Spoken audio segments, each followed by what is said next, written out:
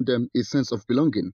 In his Salah message, the chairman of Damboa, Ali Mohammed Kauji, while thanking God for a successful Eid.lu celebration, called for unity among the people for overall progress of the area and acknowledged efforts of security agents of the local government, assuring that his administration is always ready to assist them. The chairman also extended Salah felicitations to Governor Babagana Umara and the entire Muslim Ummah of Borno State.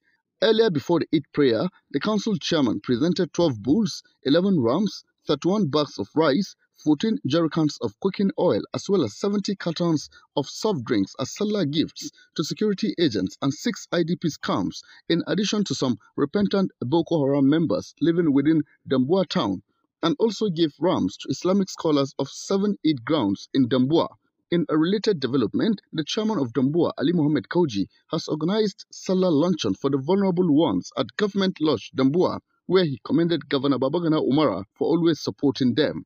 In Maiduguri, Abubakar Musa, NTA News.